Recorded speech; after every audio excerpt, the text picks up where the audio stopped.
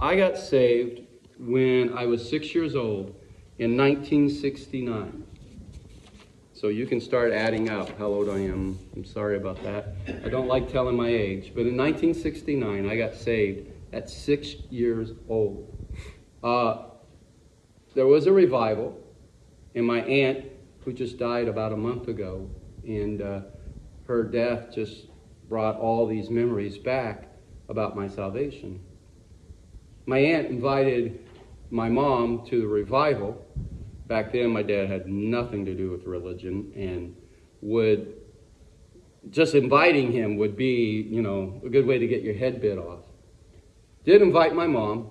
Of course, she took us with her. And the first time I was ever in church, 6 years old, 1969. Do not know the preacher's name. I do know the pastor's name later, but this was an evangelist. And someday, I want to look for the white-haired man. That's all I remember him as. He had white hair. When we get to heaven, I want to look for that white-haired man and thank him. I was 6 years old. He began to preach, and it was a revival meeting, and he began to preach on heaven and hell. By the way, I've been told several times, and I disagree with. People say, don't preach or teach kids about hell. It'll scare them. That's how I got saved. So you're talking to the wrong person. He was preaching on heaven and hell. And I didn't know any Bible, never been to church my entire life. But one thing I knew for sure, I wanted to go to the heaven place. I did not want to go to hell. He preached on sin. At 6 years old, you did not have to convince me that I was a bad person. I did things. I can't tell you all the stories I did, even by 6 years old. I think if I had been born in the 80s or 90s, they would have had me on medication. That's how wild I was back in the day. My mom had to take the playpen, remember the old playpens, the wooden ones, and she would turn it upside down and put me in it. It was like I was in prison because she couldn't handle me. She couldn't stop me from getting out. And I even figured out how to get out of that. I even figured out how to get out of baby prison. One time, I got up one morning, and my mom had bought 12 dozen eggs, right? Yeah, 144 eggs to color in some kind of women's thing she was doing, and it was Easter time, and she was going to boil them and color them and all things. I saw all of those eggs in the refrigerator, and I figured that would be cool to use as bombs. So I'm out in the backyard, and I'm throwing them all over the yard. I'm throwing them at the neighbor's yard. I'm throwing them at garages. And she finally wakes up and sees me out in the backyard, and all the eggs that she had bought were just everywhere. You did not have to convince me at 6 years old that I was a sinner. I knew I'd done wrong. And because of that, that preacher was telling me I deserved hell. His description of hell made me sure that I did not want to go there. And so there was an invitation. And I turned to my mom and I said, I want to go. My mom says, no, you're too young. You're too young. We came a second night and the preacher was preaching. I don't know what he preached on because you know what was still in my heart and mind? Heaven or hell. Invitation came and I tugged on my mom and I told my mom, I want to go. She said, Mikey, by the way, nobody is allowed to call me Mikey, okay? She said, Mikey, you're too young. You don't understand this. We went a third night, and that second night, we're going through, and you at the end, the pastor and evangelist is there, and you shake their hands, you're leaving the door. My mom's going through with me, and she says to the pastor, she says, he keeps bothering me about going forward in the invitation. What should I do? Pastor says, bless his soul. Pastor says he's too young. There's no way he understands. He's just too young. The evangelist, thank God, heard the conversation. Said, come tomorrow. If he asks again, let him come and let me talk to him.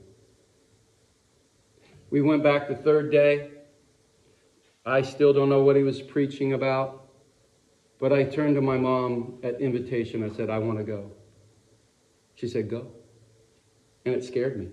Because she kept saying no before. And so I waited one more song. They had one more song.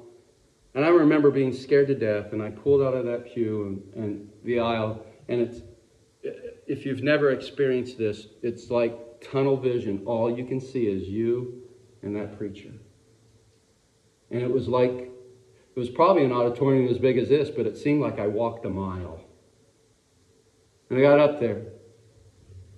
And he kneels down. Awesome, man. He kneels down and he says, Mikey, why'd you come forward? And I'm thinking, what am I going to tell? The only thing I could think of is, I don't want to go to hell. I want to go to heaven. He says, all right, let me show you how. And he took the Bible and he went through the Romans road, which I use today, the same thing. And he showed me how to accept Christ as my Savior at 6 years old. Don't think that kids don't grasp hold of these things. They can and they will. They understand faith. They understand strength. They understand heaven. They understand hell. The gospel is easy enough for a child to get and understand. It's simple enough. Salvation is simple enough. So simple that even a child can grasp it and understand it. I didn't know anything about the Trinity, the second coming of the Lord, baptism, I didn't know any of that stuff. Matter of fact, I remember the first time the pastor said we're going to have Lord's Supper on Sunday night, I came prepared to eat.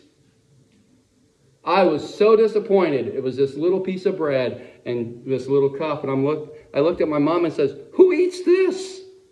I actually asked that. Didn't know any of that. But I knew I was a sinner. And I knew I deserved hell. And I wanted to go to heaven. And so that's why children's ministries are so important to me. I feel it and I know that children can grasp things much more than we give them credit for. To me, there is no one too young. If they understand, they understand. God's the same way. Let's read through here Jeremiah chapter 1, verse 4. Then the word of the Lord came unto me, saying, before I formed thee in the belly, I knew thee.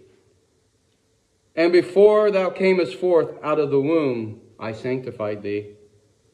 And I ordained thee a prophet unto the nations.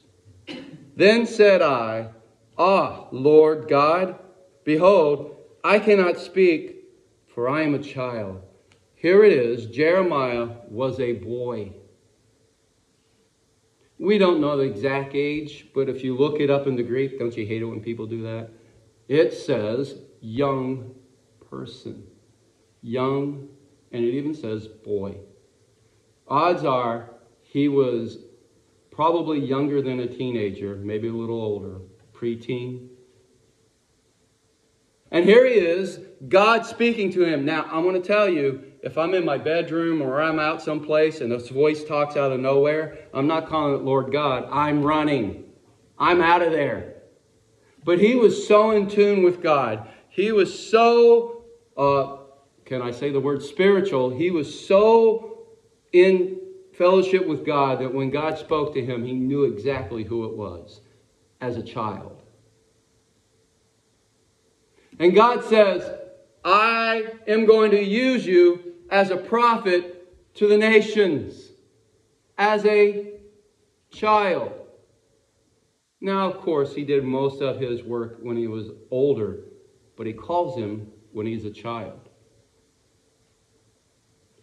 God uses children throughout the Scripture.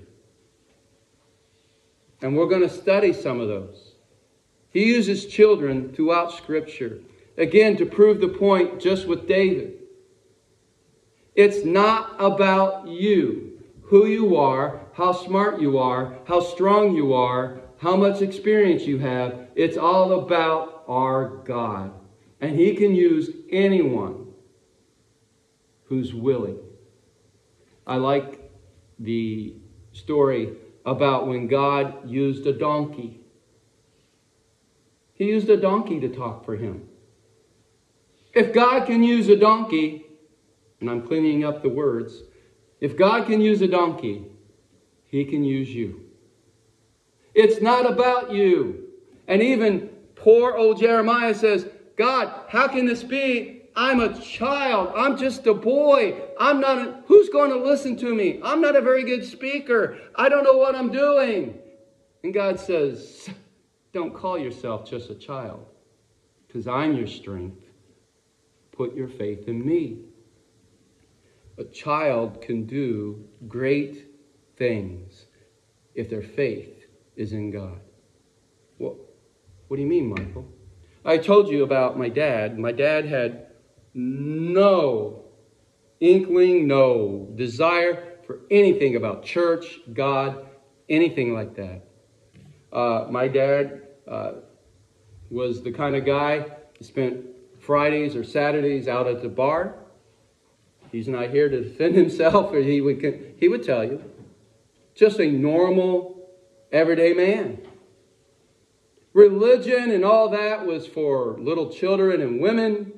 It's not for a man. Yeah, you can go to church if you want. Leave me alone. I get saved and we start going to church because I'm a Christian now. And that's what Christians do, by the way. They go to church. I knew that at a very young age. How else I was going to learn about God? And so my mom would go to church, and my sisters, and we would go to church. Eventually all my sisters got saved. And we'd go Sunday after Sunday after Sunday, just me and my mom and my sisters. One Sunday, we're getting ready to go, and Dad's doing his normal Sunday stuff. And I went up to Dad and I said, you know what, Dad? 6 days out of the week, I have a dad. But on Sundays, I don't. He said, what? I said, you never go to church with us. And when we get home, you're not here. I don't have a dad on Sundays. Wow. And so my dad said, you know what? I'm going to go with you and the kids to church today because of what Mikey said. And Dad went. And after we're leaving, we're going to shake hands. And I told the pastor as we're shaking hands, I said, I'm so happy. And my dad's standing there. And I said, I'm so happy today. He goes, why are you so happy? I said, because on Sunday, I finally have a dad. And so Dad started coming to church because of what I said, because I wanted him to be with us. And within a few weeks, the pastor came to our house, began to talk to my dad, and my dad became a Christian because of the word of a boy. I was so excited about being a Christian, and I wanted everyone to get saved. I began to tell other kids in the neighborhood, and I would tell them about sin and about heaven and hell. That's all I knew. So much so that one of the mothers called my mom and said, could you please tell Michael to quit telling people that they're going to hell if they don't get saved? It's scaring the children. God uses who's ever willing, even children. You don't know what we have back there. We don't know what kind of future those kids have for God. If they put their faith and their trust in Him and are willing to be used, great things will happen. By the way, we can decide today to do the same thing as adults. You know, I'm going to put my faith and my trust, and I'm going to allow God to use me any way He wants. And great things will happen. I know it's not the sermon. I'm going I'm going wild now, okay? I'm off script. You guys have it. You can read through, and we might hit some of these. I remember as I grew as a Christian, and I hit my teenage years, and it became more and more of a struggle in your teen years to live for God, and it's the truth. Public school is not easy for Christians. Public school is not easy for Christians. I'm not saying you can't do it, can't say that you're not strong. I'm not saying any of that. I'm just saying it's not easy. And of course, there was the pull of the world and the pull of Christ and the constant conflict. And I remember, again, another revival. It was actually not a revival, it was a missionary conference. And in the missionary conference, God kept calling me to be a missionary. And I kept saying, no. Missionaries have to live in the jungle. It's, high. Some of them get eaten. I can't handle that. No. Finally, and Dad didn't know about this till later on in life. We didn't have any air conditioning in our house. That was back in the day when some places had air conditioning, some didn't. I didn't even know if central air existed back then. Who knows? But we didn't have air conditioning. And sometimes I would crawl out my bedroom window on the second floor and sleep on the roof because it was cooler outside than in the house. Can you believe that? And I would sleep out there sometimes, and then I'd wake up in the middle of the night and go back inside. I was sleeping out there one night, and I looked up to the stars, and I saw the vastness of all the universe. And finally I said to God, as a teenager, about 15, because I wasn't driving yet, said, God, whatever you want me to be, I'll be. I remember saying this exactly. Say, God, all my life I wanted my parents to be proud of me. I'm not even worried about that anymore, God. I hope you have conversations like this with God where you're just open and raw. Said, I'm not even worried about my mom and dad being proud of me anymore. I want you proud of me, God. And whatever you want me to be, even if it's a missionary in the deepest jungles, I'll do it. And then God says, I don't want you to be a missionary. Whew, thank God. Thank God he just wanted me to be willing. God uses children all through Scripture. God uses anyone who's willing. God says to him in verse 7, but the Lord said unto me, say not, I'm a child, for thou shalt go to all that I shall send thee, and whatsoever I command thee, thou shalt speak. It says, you will go. I don't care if you're a child. I'm going to use you. Verse 8, be not afraid of their faces, for I am with thee to deliver thee, saith the Lord. Then the Lord put forth his hand and touched my mouth. And the Lord said unto me, behold, I have put my words in thy mouth. See, I have this day set thee over the nations and over the kingdom, to root out and to pull down and to destroy and to throw down and to build and to plant. And so here he is. God comes to Jeremiah as a child, says, I've got a plan for you. I'm going to have you be a prophet. And he says, I'm a child. And says, don't say that, because it's not about you, Jeremiah. I got a plan for you. So let's look at these 6 things we know. And I know the time, and I'll go through them real fast, okay? 6 things we know about every child. 6 things we know about every child. Every child is created by God. Before I formed thee in the belly, he says. There's so much I want to say about this, and I could stay here forever. Every child is created by God. Well, somebody will say, and most of us are adults here, what about rape and incest? God formed that child? Every child is formed by God. Had a lady, matter of fact, it was in the back of my house. She worked at a convenience store, and there was this field behind my house. And I didn't know this, but as she was leaving work one night, somebody grabbed her, took her to the field behind my house, and raped her. And she becomes pregnant. Now, she's a Christian, and she understands that every child is formed by God. And many a person had told her, even some Christians whispered to her, you can have that aborted and don't have to live with that. But she knew that God formed that child, and she kept her baby. And I love this. Her last name was Love, and she named her baby Christian. Christian Love. So it would be a testimony throughout everybody and throughout the city and wherever she goes. Christian love is what we show even in horrible times, horrible messes. Every child is formed by God. And because of that, every child is known by God.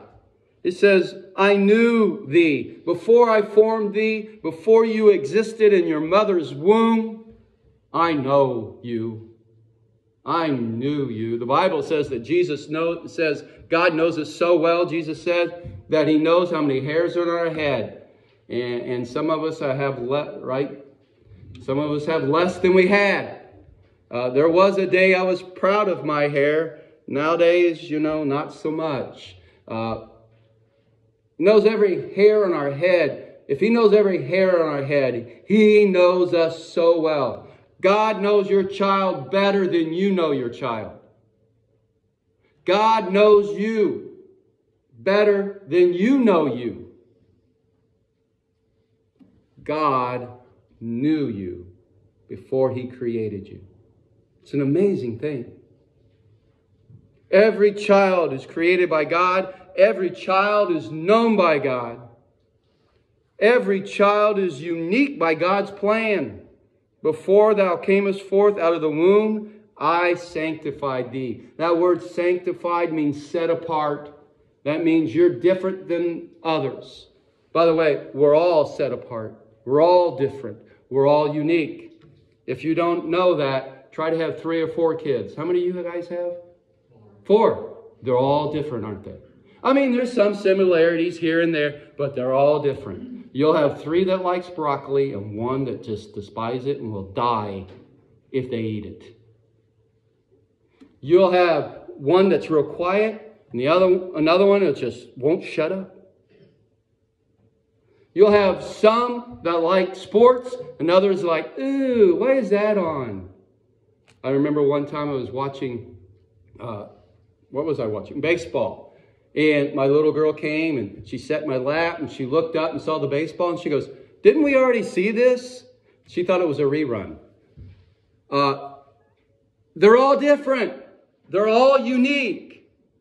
God created them. God knows them. And they're all unique for a reason.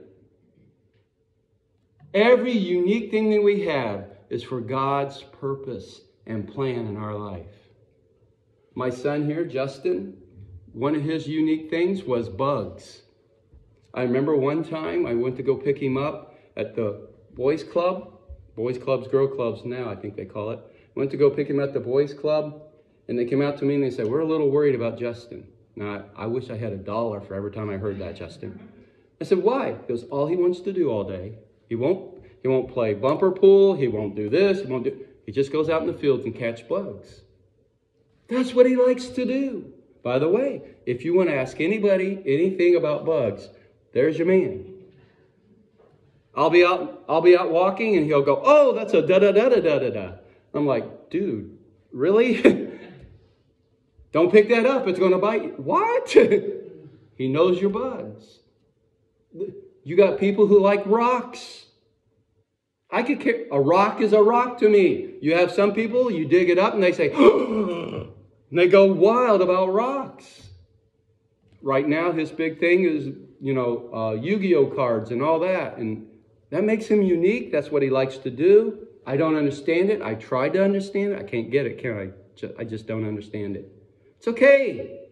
He's unique. And so am I. And so are you. Every child is unique. One of the things, the challenge of a parent is not to try to make them like you. They're not you.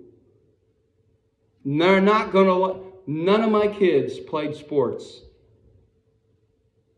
A little bit. Jonathan played baseball. I had him play 1 year of football, not because I was trying to live through him, but there was a lesson to learn through that. But besides that, my kids don't like sports. I'm a huge sports guy. That's all I ever did. I played baseball in high school and basketball in college. I played 1 year of semi-pro baseball, hoping that I could catch on. And I just love sports. Not one of my kids. Can you imagine the disaster if I forced them to be like me? Because they can't be. Every child's unique. That's why it's one of the beauties of a parent who grasps hold of this is you don't always discipline the same way either. Jonathan, when he was younger, if I just said to him, I'm disappointed in you, the man would, well, he's a man now, the boy would start crying and say, I'm sorry, Dad, please forgive me. We were fixed. We worked it out. Justin made me beat him. He couldn't get it. He didn't care. Different, unique. Even when you discipline. Even some are more responsible than others. And yeah, maybe you're driving at 16, but no, you're going to wait till you're 18. Well, why? Because you're not responsible enough. And it's okay to be that way.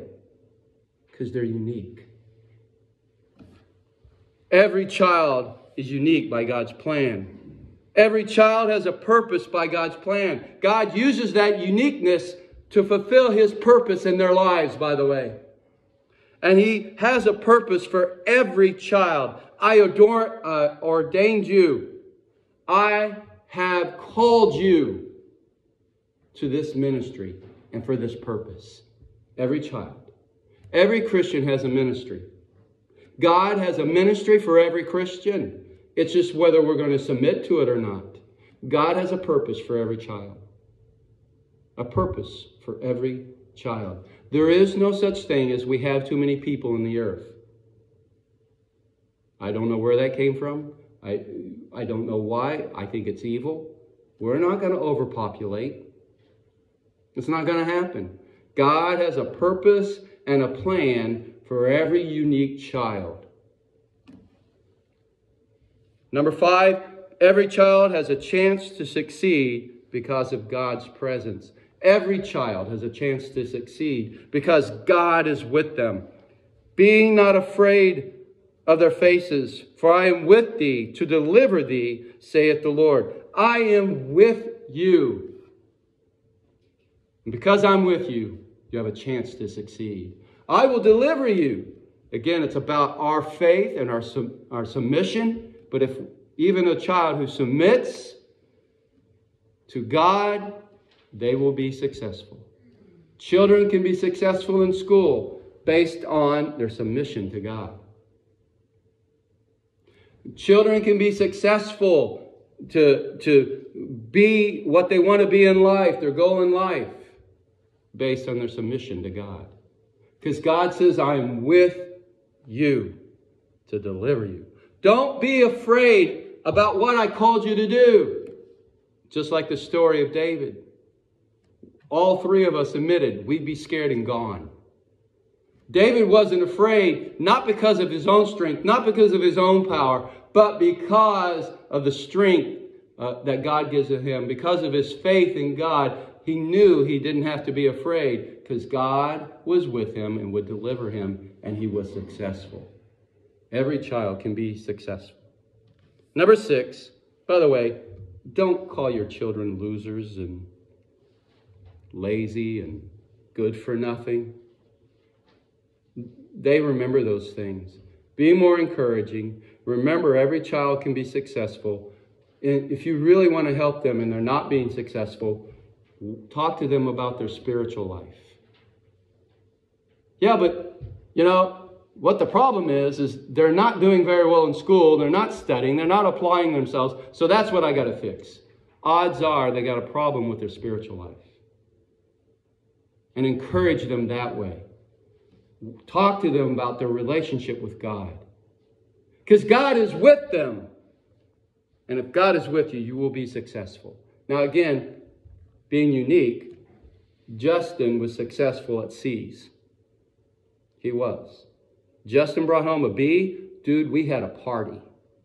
But I knew he tried his best and he got C's. Jonathan, if he got a B, I'm going to him and saying, what's going on? What's wrong?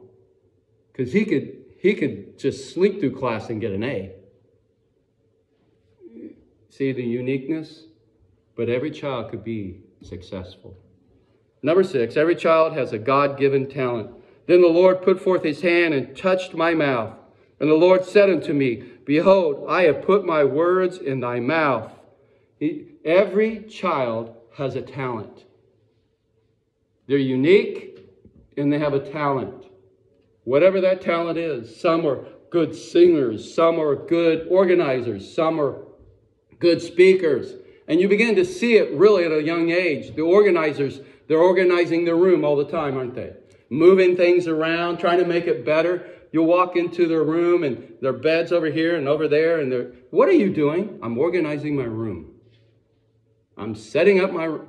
And God gave them that talent. They see it. See, that's not really a talent I have. I'll look and I'll say, everything's fine. And it'll be the same way for 30 years. Thank God for women, or we would never get rid of that couch. Or, men will wear the same shirt forever. The other day, I had a shirt that ripped, and it was time to throw it away. And I started almost crying because I've had that shirt since the 90s. That's men. But everybody has been given a talent. As you notice, my wife, she likes to decorate. She did the wreath.